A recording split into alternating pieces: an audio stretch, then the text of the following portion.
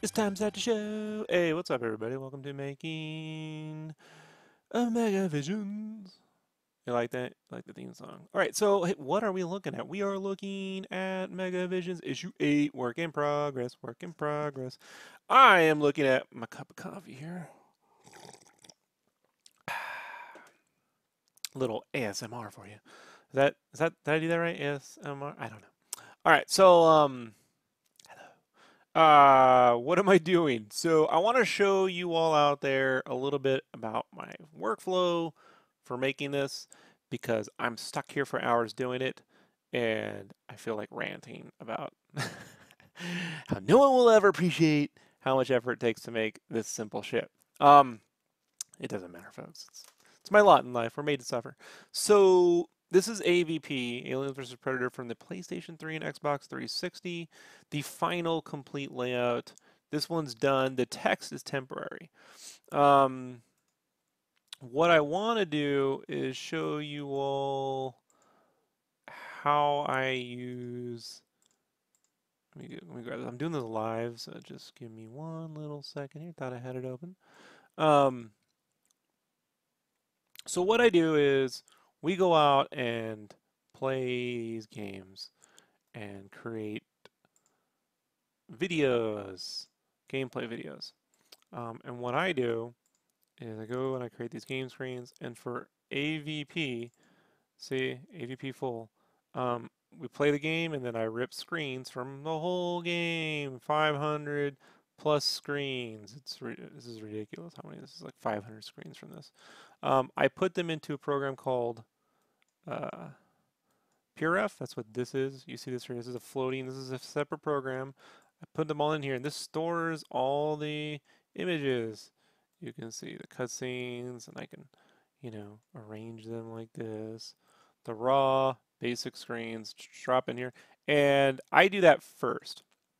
And I use that by counting how many screens I need here, and then I pull screens into my PureRef documents and save that. Then I go sleep and I come back the next day.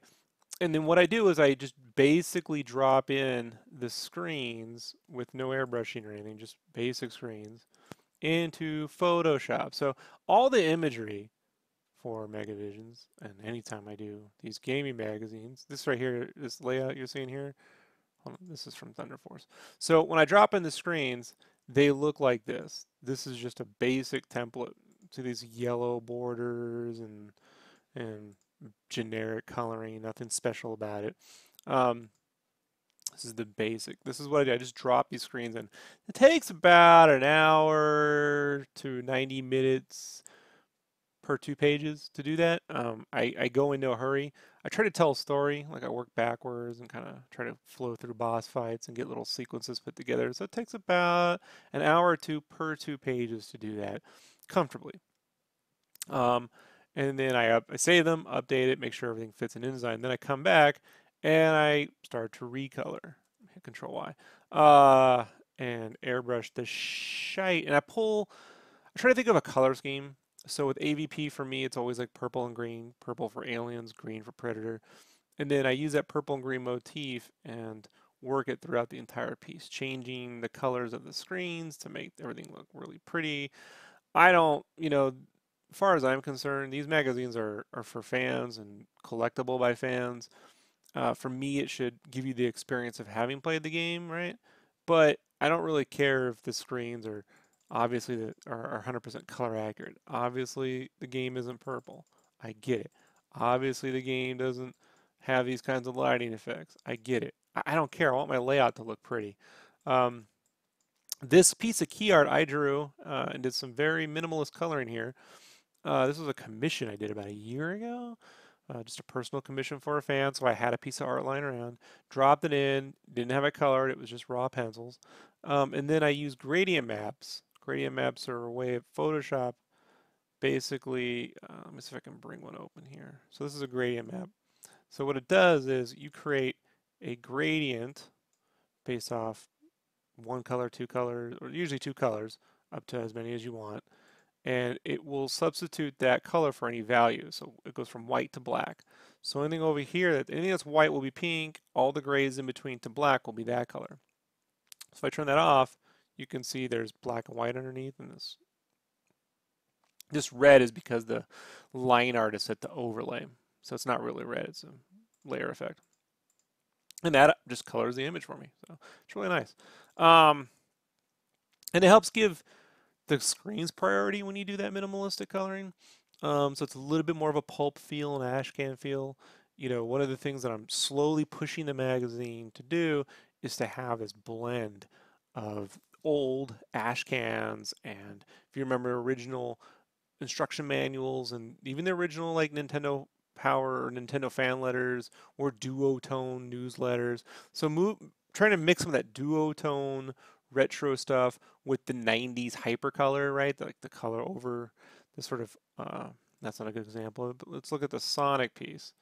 You can see the Sonic layout. This is the final Sonic layout to give you an idea. This sort of big bold colors, right? Big bold colors. This key art I drew, but I'm not done coloring it. I still have to color it. So mixing that early 80s, mid 90s, and then when you get to the more modern games, like we're doing like AVP, this is a more modern game, I'm mixing in the mid 2000s in terms of these clean layouts. These layouts are really clean. Big screen, some, plenty of helpful negative space, right? It's not too cluttered. But then when we go back in time a little bit, right? We go back in time to the 90s. Oh, boom, we got these mad retro layouts. So it's this blending of 80s and 90s and 2000s with a little bit of like what I like to do, and I don't even know what that is sometimes. Sometimes I just make shit up as I go along. These screen borders used to be done in a magazine called Game Fan magazine. It was the first time I ever saw it back in the 90s. And I got to help relaunch Game Fan in 2010. And I had never done screen borders before. And I know a lot of the old editors from the Game Fan days who were still prolific on the internet at the time made certain to let me know how much they hated screenshot borders. But what I loved about screenshot borders was that they told a story. Now they could back in the 90s they added a shitload of color to your page. So what I've done is I've taken the screenshot borders and I've duotoned every other screen to give me a green to purple, green to purple, green to purple. So it's just taking these colors, green to purple, green to purple. Now here you see this red. This is a sidebar. So in the magazine we're going to talk about a retro game, the retro AVP, the arcade game by Capcom, Aliens vs. Predator, of which these little chibis I drew years ago for fun. So I got to reuse those, and I made little fake stickers out of them. Right, that's fun. And then for that sidebar, I wanted to pop out, so I made it red. So green, purple, in between red.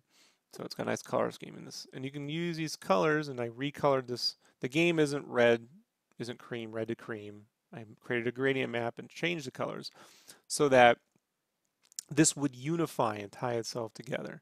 So we're using color to tell a story. We're using texture to give a sense of age and authenticity and usedness and beat up. I don't know. I like it. It's got this tone. The magazine's come along really nice, folks. The final suckle. Is that a word? Suckles. The final Sonic versus Knuckles layout is right here. I was able to reuse color pencils. This color pencil commission I did last Christmas for one of my fans. Now, I'm aware of this Sonic Knuckles, Sonic 3, Sonic and Knuckles. There was no Dreamcast when it came out. I get it. So I made a little note. Yes, I know this is a Dreamcast controller, but you take what you can get. So in the commission I put in a Dreamcast, I'm not redoing it to put in a fucking Sega Genesis controller. People, no freaking way. But here I was able to take that sticker idea and then I used the pixels from the actual game and create some distressing and some weatherness, and I'm able to create little pixels from little stickers from the pixel art, little fake stickers. And so, yeah, it's adding fun, right? Adding fun.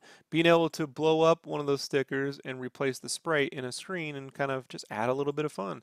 But also keeping it cohesive. This right here was a green to purple scheme, coincidentally. But where I lean more on the yellow and orange as a contrast, right? This rainbow color, which is a little bit more 90s, right?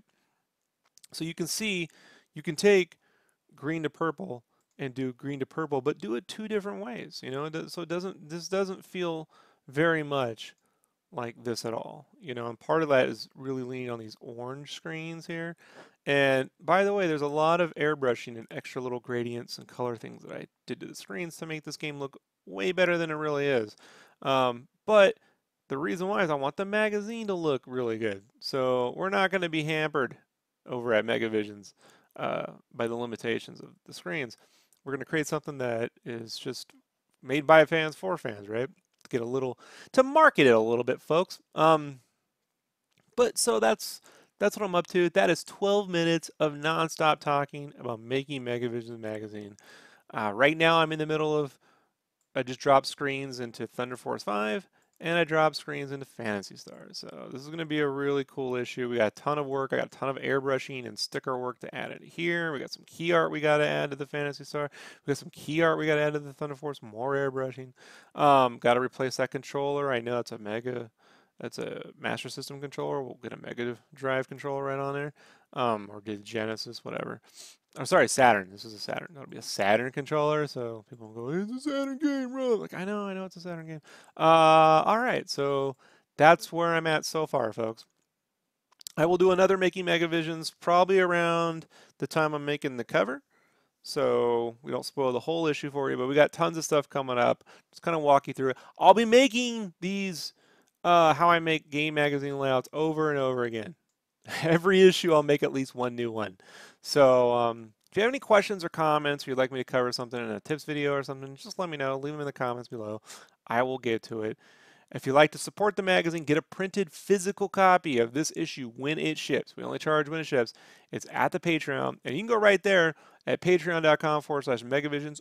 Or if you want to have a little bit more fun, go to Shining Force 4, the number 4, shiningforce4.com. I bought the URL because I've always wanted Shining Force 4 to get made and it won't. So, and it redirects to the Patreon. So if you just go to shiningforce, the number 4.com, you will end up at the Patreon. You can sign up and get a copy when they're physically available.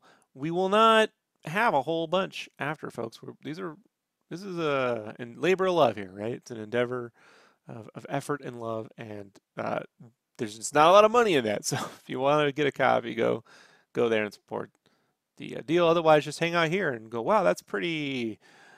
Click like. You can support me. That's another way to do it, folks. All right, talk to y'all later. Thanks for hanging out. I'm out of here. I'm gone.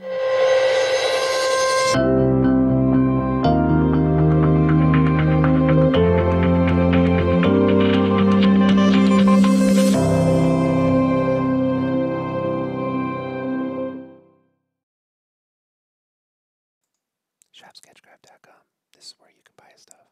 If you made it this far in the video, maybe you want to also support me by spending some moolah. Spending some moolah on like maybe some prints. I got prints there. Not a lot of prints, but I got some prints. Sometime in the future I'll have more prints. Maybe some commission slots, but we'll see. We'll see, folks. I'm busy. Gotta go back to making Megavisions. Talk later. Bye.